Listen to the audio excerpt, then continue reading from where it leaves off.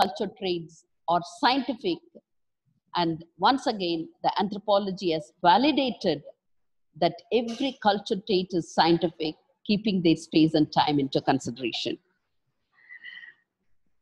Human has proved these things and evolved from one stage to the other. And ultimately, today, the reality is the existing global community. And every community and every country showed a patterned behavior in living and especially in dealing with this COVID-19. Anthropologists term such patterned behavior as culture, and Mead calls this as national character.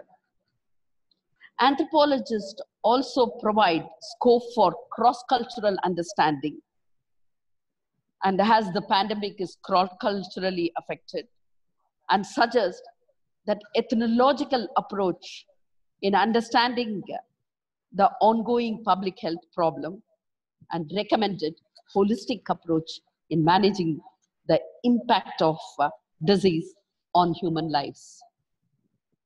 In the present lecture, I would like to discuss about the cultural breakdown, keeping Oscar Lewis' approach of understanding everyday life. This is my, after reading 5 Families and Oscar Lewis' Culture of Poverty, has given a wonderful understanding how this everyday life has been constructed for every individual, for every community, and every society, and so on. Lewis is very unusual anthropologist, and his works deserve discussion not only because of its impact in Mexico, and it might affect some Latin American feelings towards North America also, but equally because of its high quality and its iconism has been highly recognized. Similarly, in the same approach, if you could start putting on, looking at this lockdown of society as a whole, it has really created an upside down of everyday life and lead to communities to total cultural breakdown in pluralistic India. The contemporary postmodernists are constantly insisting and trying to convince the relevance of alternative perspective and suggested the process of deconstruction of the existing one, besides its severe criticism.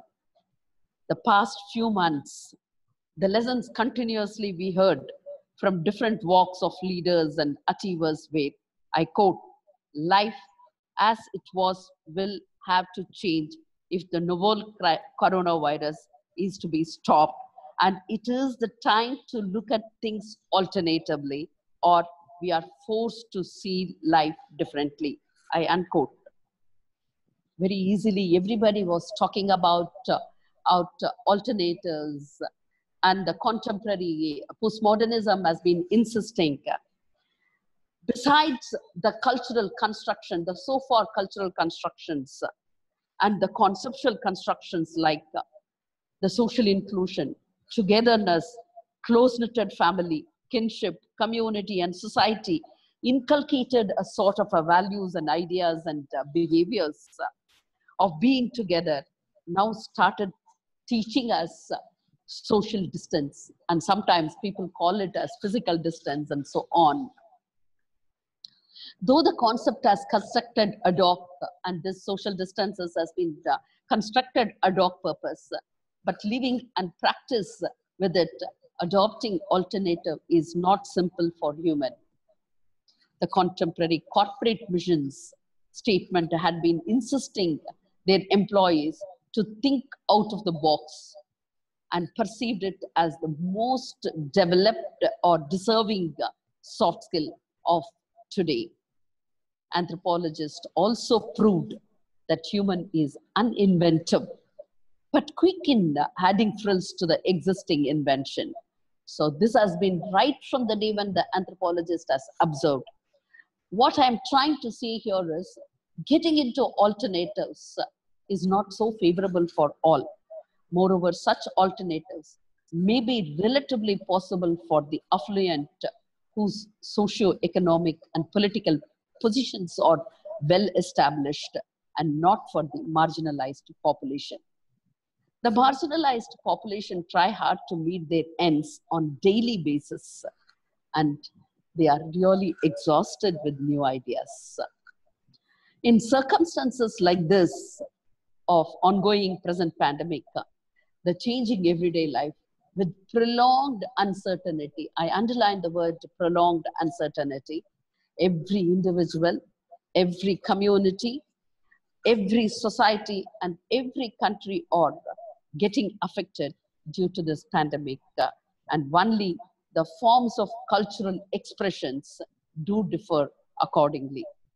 Many such small communities of India, what I am talking about, the marginalized, do fall into the categories of scheduled tribe and sometimes scheduled caste.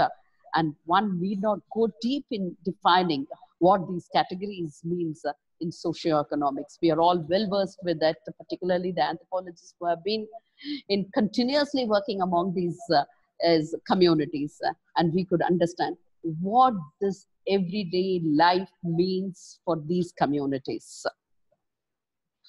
I'm analyzing the affected everyday life of the marginalized community of India rather than the very impact of the affected disease of COVID-19. That is not my concern.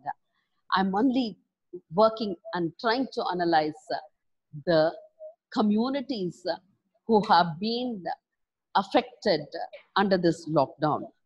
The reality was that the identity of this COVID patients were never telecasted or narrated enough in print medias and electronic medias. As the visuals shown to us are always masked, and the viewers could hardly perceive the human pain beyond this mask. And hence, I could not able to really analyze and meet them. And my concern and my focus of this lecture is not on the affected COVID patients, but the communities who have been affected and particularly marginalized in our society. It was only the dead bodies were shown and the counts were estimated as far as the COVID patients are concerned. The news item, the public and the human struggle on coping with the situation. The outputs are based on my observation, Tamil Nadu specific. As a trained anthropologist, meticulously, I was following the issues around me and trying to understand, applying anthropological concepts, and strongly feel that we, the anthropologists, should play a pivotal role in the ongoing pandemic. Pandemic has become a byword now, and every communication trying hard to grasp the very meaning of it through various medium. Historically, India also witnessed many epidemics like cholera, smallpox, and so on in the past, and it has been documented to some extent. Besides the epidemics, natural disasters like drought, famine, flood, earthquake, forest fire, cyclones, and so on do create loss of lives, livelihood, displacement, homelessness, refuge, etc. Tsunami was once upon a time utopian in India. And the year 2004 showed us the magnificent landscape structure and loss of livelihood and loss of lives, particularly among the fishers and the other coastal communities. But the fact remains that the process of relief, rehabilitation, and reconstructions were well organized, and the global support for this particular natural hazard were phenomenal. But now the electronic media news on affected COVID-19 positive people of China, the continuous WhatsApp messages on locked up homes with patients, the group of burials of human dead bodies, and burning of houses, creating panic among the people, and the situation continued to Italy, America, France, Spain, Germany, and then followed India. Every country was started following the concept of lockdown and felt that it was the only means to control the disease. it has become a cumbersome process for the government to maintain the total